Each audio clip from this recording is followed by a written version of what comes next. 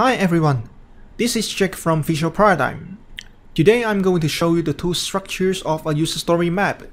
In case you're new to Visual Paradigm or new to the UXeller feature, UXeller is a product backlog management tool that features story map, affinity estimation, and sprint management. You can access UXeller from the toolbar. Okay, let's come back to this demonstration. What you're seeing now is a story map.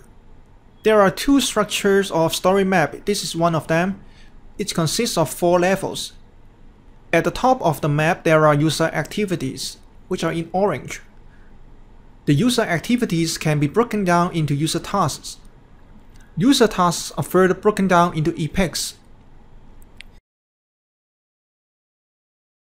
And each epoch contains a set of user stories. So there are 4 levels: user activities, user tasks, epochs, and user stories. This way of structuring a story map is particularly effective when dealing with medium to large scale projects.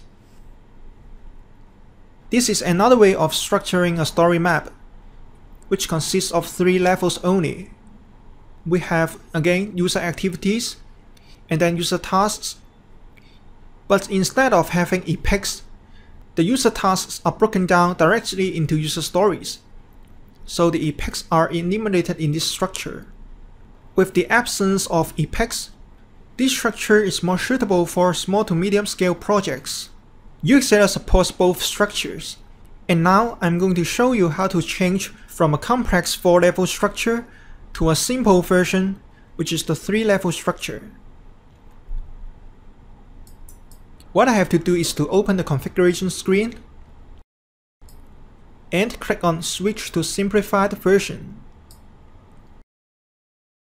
Note that the change is irreversible, which means that once you've changed to the simple version, epochs will be eliminated from the story map and you have no way to get them back.